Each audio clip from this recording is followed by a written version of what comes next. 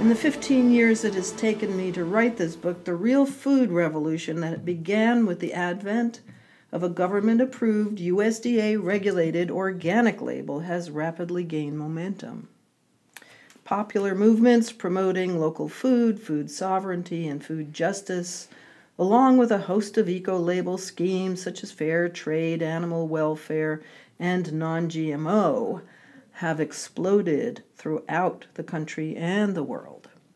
However, despite the resounding success of the now $43 billion organic market, organic production still accounts for less than 1% of domestic land and agriculture in 2015 and 2016, even though it's gone up. 26 years after the Organic Foods Production Act, the Organic Law, was enacted, and 15 years after the National Organic Program was established. So I was a principal author of USDA's first proposed rule on National Organic Program regulation and left the staff shortly before the final rule was published. The story of this process, which consumed much of my life for 5 years, is interwoven here with the story of my movement along my own personal timeline before, during, and after this arduous federal process. It's the story of how the organic revolution became rooted well before the federal government cared to notice, and the personal, political, and practical struggles that have ensued in the heroic effort to move it beyond farmers' markets and into supermarkets. You know, the history of it really starts with the development of chemical agriculture, the use of synthetic nitrogen, particularly for fertilizer, back in post-World War I. And I have some stories about how that came about. And the response to that some farmers began to realize that this wasn't really the best thing. You know, it wasn't good for the soil and it wasn't good for the health of the animals. And that was kind of the beginning of, in Europe anyway, the organic or biodynamic school at that time, which is still a strong current, a strong subset, you might say, of organic. And so I do have a lot of information about the science and the politics behind the rise of the organic movement, the modern organic movement, as I call it, really evolved out of the environmental movement, or in concert with the environmental movement. As many people realize, Rachel Carson put that into the public mind, and really what she was talking about was a pesticide problem. And so that was really the awareness of the problem of pesticides in the environment was really the beginning of both the major push for organic and the environmental movement. I think part of the reason that I felt I had to write this book, and it took me 15 years to finally get it written, is because it hasn't been a very unified movement, and it came together more or less around getting this law passed, and the passage of the law was a miracle in itself. This was in Vermont? Or this was federal law. law. The federal organic law, the Organic Foods Production Act of 1990. And there had been a lot of effort up until then to unify the movement. And there were all of these different organizations all over the country, primarily on the coasts, but some in the middle of the country, who were essentially competing with each other to have the highest standards and the strictest standards. And and they wouldn't accept each other's certifications and all of this kind of stuff. And really held it back. Oh, it was, it held it back in a way, and it also helped it evolve. But essentially, when the organization of a couple of national organizations, one of which is now has become the Organic Trade Association, and that is become a very major force and lobbying force and marketing force, and yet the grassroots folks still look at them with suspicion. This tension between the grassroots, the grassroots farm and consumer constituency, and the corporate organic. And a lot of people think that the awareness about all of this and the organic movement really started with Michael Pollan, and that's not quite the case. And I think Michael Pollan deserves a lot of credit for raising people's awareness about organic and its importance, but he also created like this false polarization between industrial organic and the righteous organic. And so that's one of the reasons. Another one that I've why I wrote this book. I mean, it might have been before your time, but when I was recruited to come to USDA in 1994 to help write the regulations of this new organic program that was foisted on USDA. USDA did not want it, did not support it, and it wasn't funded even to do anything about it until the Clinton administration came in. That's great, wow. And so after that, it took me a while. Yeah. But, I had been involved with developing some local certification programs, particularly for NOFA, the Northeast Organic Farming Association, which has chapters in all of the New England states and New York. So they recruited me to come help them write the rules, and I had helped write, try to bring some of these different groups together.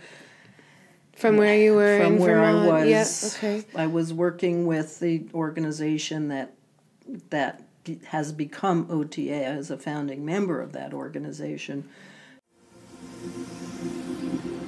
Seems like a sense of urgency is upon us. It's a very urgent thing, and Truly. And the part of the message that I try to get out there is that organic farming is really one of the most readily available and accessible ways that we have to actually reverse climate change. There are people talking more and more about agriculture's role in creating climate change, and there are different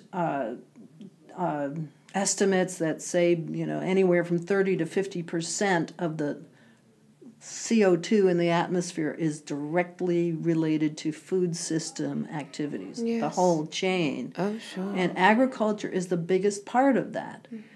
And there is a lot of more emphasis on what they call carbon farming and regenerative agriculture, all of which is about building organic matter in the soil as a way to remove the carbon in that organic matter from the atmosphere and hold it in a stable form, and incidentally make the soil more fertile, more drought resistant, less polluting, and all kinds of things like that. Yeah, It's a myriad of benefits.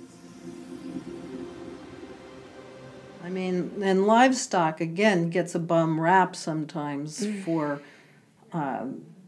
environmental problems, but if you put livestock on the land and in the right management style, and you might have heard about this guy Alan Savory, and there's similar people. He's got a TED TEDx talk that is really good.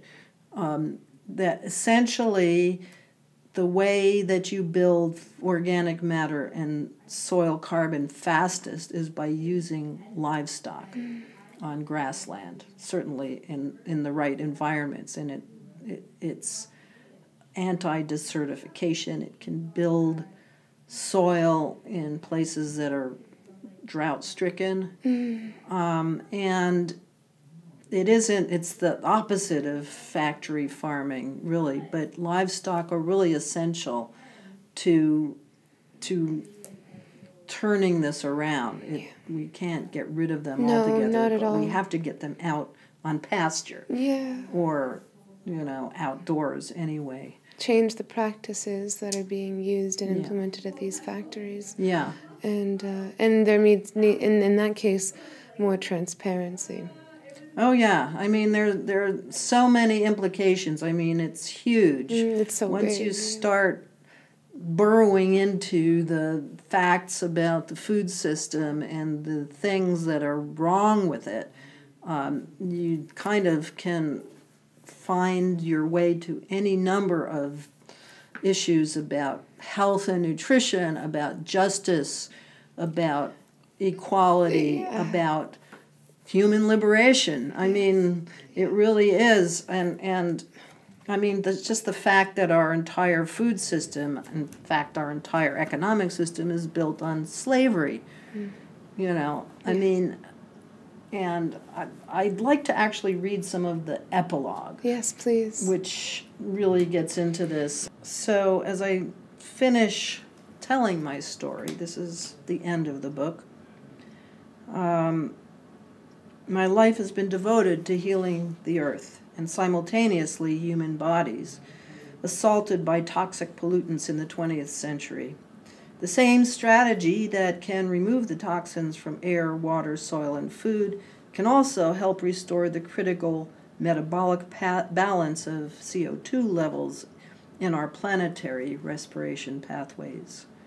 This virtuous cycle is known as organic agriculture. So I am rededicating what remains of my own life to promoting the widest and fastest possible adoption of organic methods as they may be adapted to work within the particular human culture and ecology where they are practiced. This means political, economic, and social revolution, by the way. So I'm going to skip over a couple of things here, but I'm really addressing this to the young farmers and food system activists, many of whom believe that the organic label, it doesn't mean anything, and it's just as bad as conventional, et cetera, and they really need to get behind this and be unified about it. I have long campaigned against the demand for purity in the context of organic food and farming. This is related to my gut reaction to the demand for purity advocated by the openly racist segments of society, most especially the Nazis who were the evil boogie persons of my childhood. My feminist and sexual liberation impulses are similarly repulsed by the repression of women in the name of virginal purity, and beyond that, its connotations of whiteness and refinement.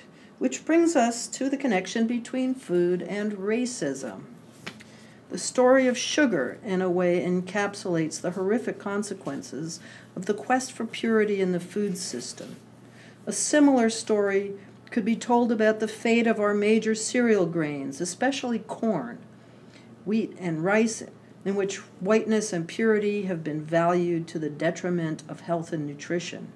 Not to mention cotton, the foundation of industrialization of the West, built on slave labor that was justified in the minds of its perpetrators by relegating its victims to less than human status. As impurities have been refined out, the social status of foods such as white sugar, white flour, and white rice has been elevated, while at the same time their life-giving qualities have been diminished.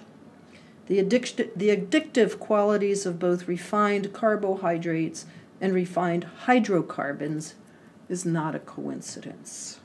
that the production, processing, and manufacture of foods and textiles from these now lifelessly pure products is predicated on an exceptionally vicious dehumanization of brown and black people by those of Euro-Caucasian descent is a shameful and sordid chapter of our history that lives on at the very core of our so-called civilization. So the demand for purity is antithetical to the need for health. Purity requires monoculture. Purity rejects our symbiotic relationship with the teeming microbiome that contributes the huge majority of our metabolic well-being, but instead strives for an illusory sense of germ-free safety. But some purity can be good and beautiful. The rare and exquisite product of well-crafted artifice. That's a different aspect that we should not forget any more than we should turn the tables on racists by making them into the enemy, any more than we should seek to eliminate CO2, a waste product and pollutant in excessive levels, from our atmosphere or our bloodstream. Much of the damage to the true organic vision, as I have tried to elucidate it, has been done by those who earnestly believe that organic food must be pure and that ideological purity must trump political compromise. To overcome this belief, we need compassion for our own inner fascist. At this moment, it is critical to the health of our Gaian respiratory metabolism that we freely share this vision with everyone, even with those whose political views or position of extreme wealth and power we may despise. The hour is late. Do as much as you can, but learn to be patient. Be kind, but be persistent. Wow. That's beautiful, Grace. Thank you so much. Thank you, Fallon. Yes, I would love to have you on again and again. I'll come north next time, though. Sure. That'd be great. Come in the spring or the summer when you can have some visuals from outside. Yes, I would love that. So, thank you so much for being on the show. Oh my goodness, thank you. For those tuning in that are interested, if you're a nonprofit, an organization, an educational institute that's interested in having Grace give a talk and or presentation, you can email her at organicrevolutionary@gmail.com. And she has several books on Amazon: The Soul of Soil, Starting with the Soil, Compost, Vermicompost, and Compost Tea. I mean, you've been writing now since you were how old? 12. No, 12. No. When did you publish your first book? My first book was The Soul of Soil, Yeah. and that was actually a graduate project at the University of Vermont when I was 30, and that it's still a classic. I just deposited another royalty check.